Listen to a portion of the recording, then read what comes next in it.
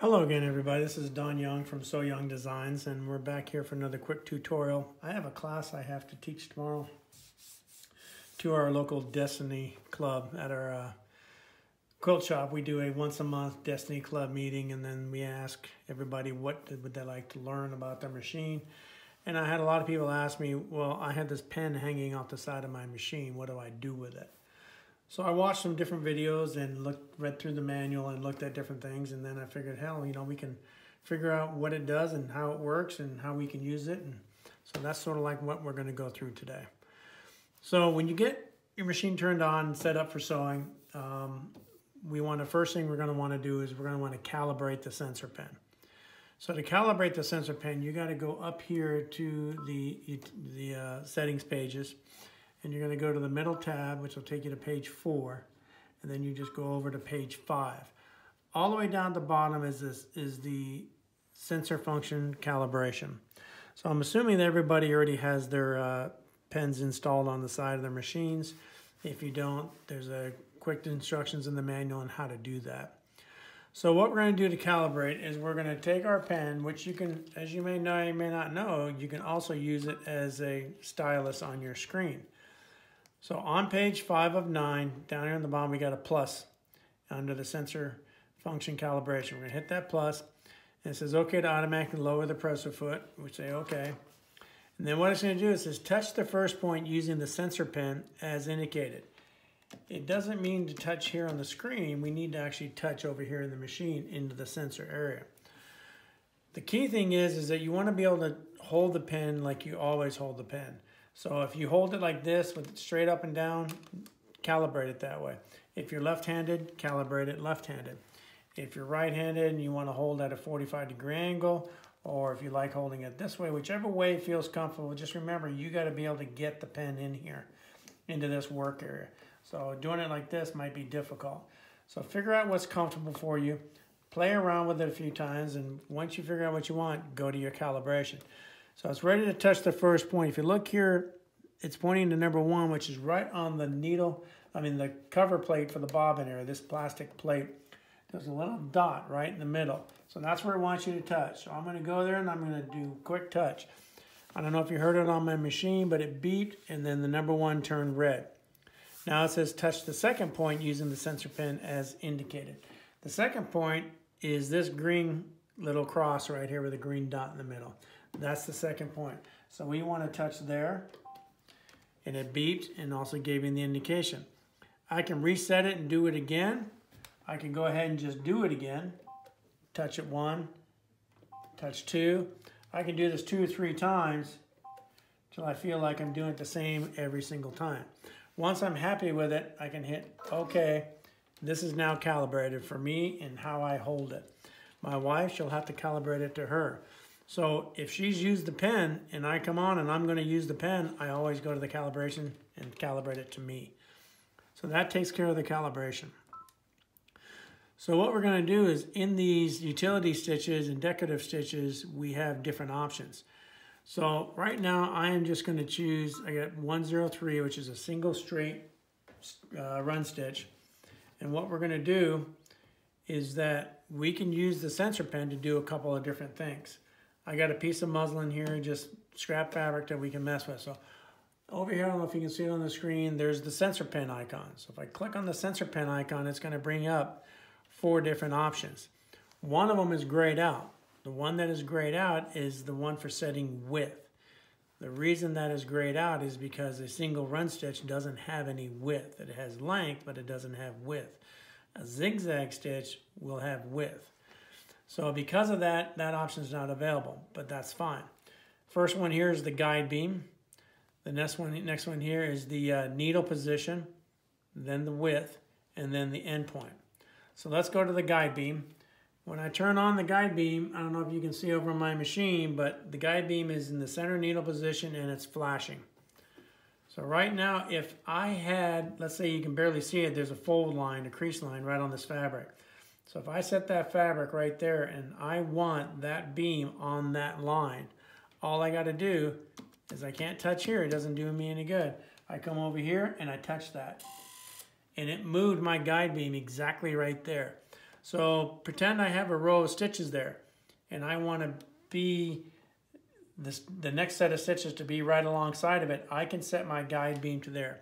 Once I set it, it moved over and it indicates where it's at, and then I can hit OK.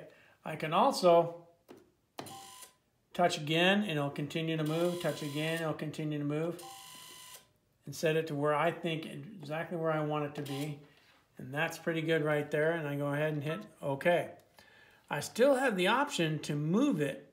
Right now it's at 11.5. If I hit the plus key, it's going to go to 12. It's going to move it 0.5 millimeters. So if I'm just a little bit off and I want to move it over a little bit, I can just touch it one time, and that's exactly where I want to be. So that is basically the function on that.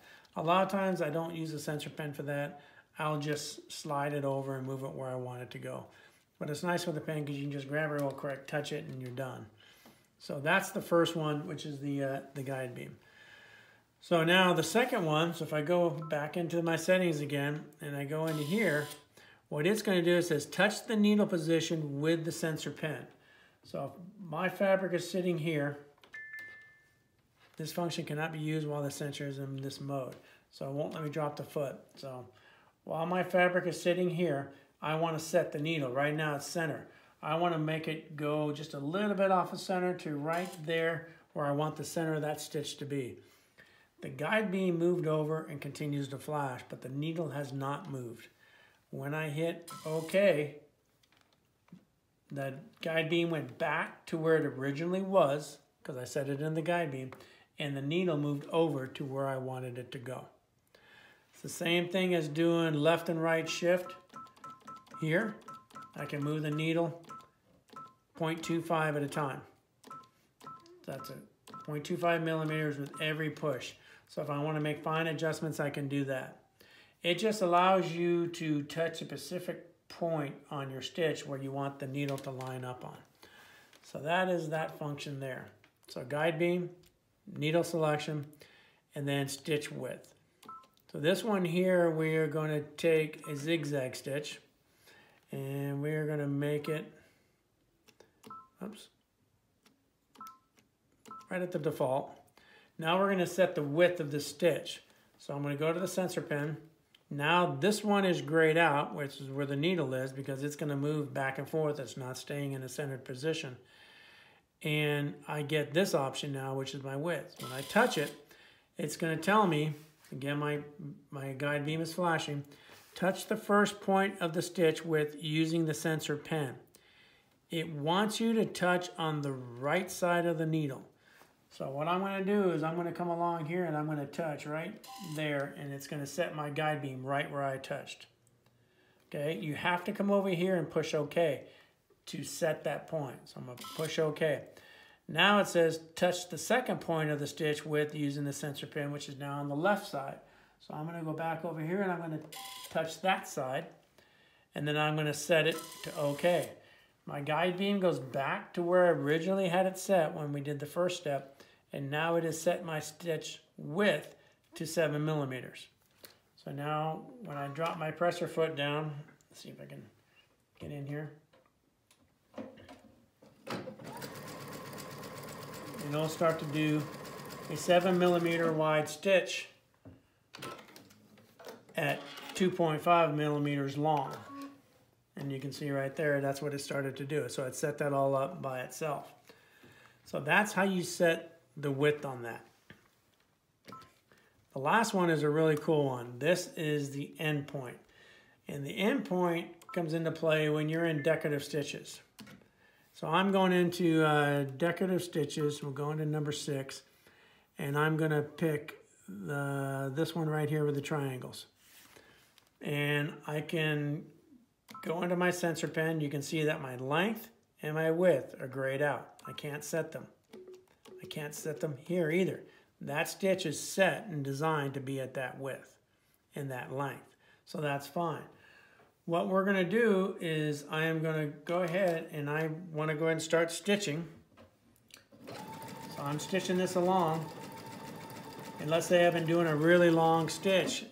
When you get to within about 3 inches, which is right about where that sensor point, green point was, when you get within this distance of your end point, you can come to here and you can set your endpoint. And what that does, trying to see if I got a pen here to mark with or something. Yeah, I'll use a Sharpie. So what that does is, let's say this point right here is my endpoint. And that's where I want my stitches to end. So what this is telling me is touch the ending point using the sensor pen. So I'm going to come here and I'm going to touch that point. Touch the ending point using the sensor pen. It's telling me that it's 2.46 or 62.5 millimeters from the needle. Down here at the bottom, there's two different options. One shows the pattern completed, the other one shows the pattern in half. This is telling the machine, I want to end at that point and I want to end on a complete pattern. I want you to end the pattern exactly at that point. So as you're stitching along, it'll adjust the stitch length to make sure that that pattern ends right where it's supposed to be. It won't be doing a bunch of tulips or whatever, and then the last three are really, really skinny. It'll figure out what it needs to take off of each one and adjust to that point. So touch the ending point using the sensor pen. So we set that, and then we hit OK. The machine will sew to the end point in one step if the length is less than 70 millimeters or 2 3/4 inches. The machine may not stop at the ending point. So let's sew along and just see what happens here. Oops, I've got to hit OK and acknowledge that. So let's go ahead and keep sewing along here.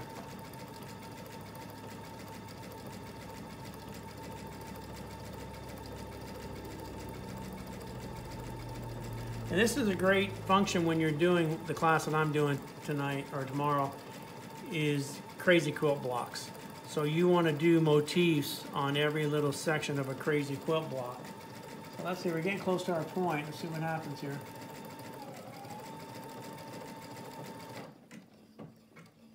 See, the machine stopped on itself. I still got the pedal down.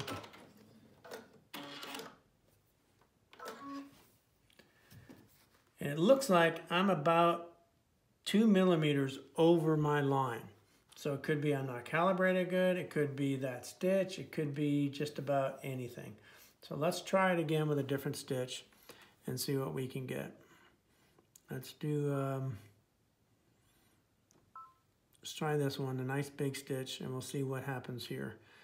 So we'll go ahead and we'll drop it down, and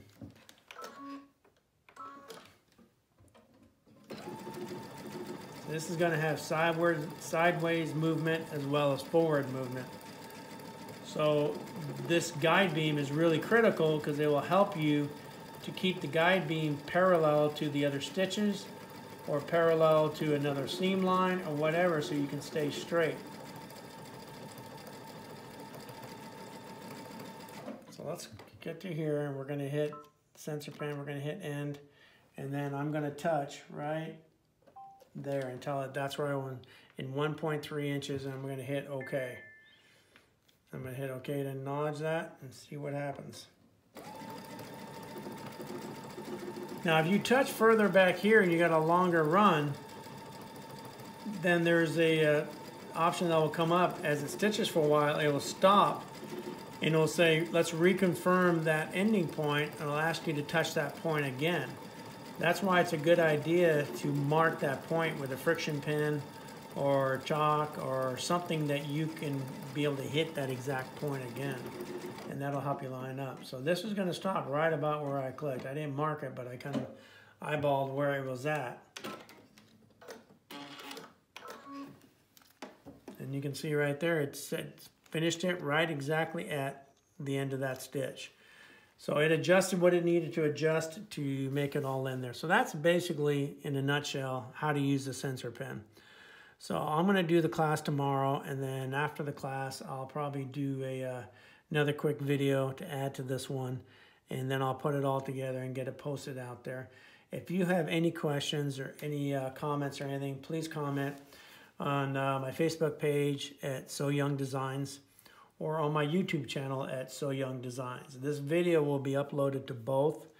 I'll also upload to the Baby Lock Destiny group on Facebook. And I also have written instructions for this tutorial, and I'll post them up there as well. So you can follow along with a written tutorial, which is basically just summarizing what's in the manual. I just basically read the manual, summarized it, and put down some basic steps that kind of explain it in short, quick little sentences to help you remember how to do this. The best thing to do is to make a crazy quilt block, pick a bunch of different motifs, and go stitch away at it. And have fun with it and practice with it, and you'll get to see what it can do. And who knows, you might be able to find a really good use to use the sensor pen. So again, thank you very much, and I appreciate it.